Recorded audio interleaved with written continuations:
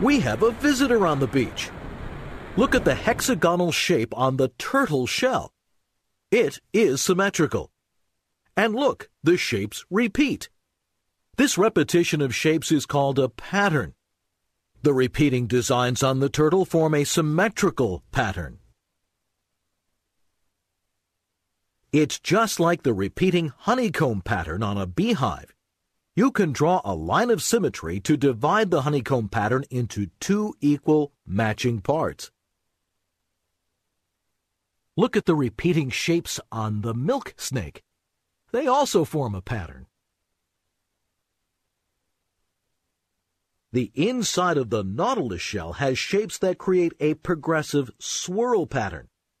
And look at its shell from the outside. It is also symmetrical. There are many patterns in nature. Some patterns are made by wind, and some patterns are made by water, or by Tess and her puppy running along the beach.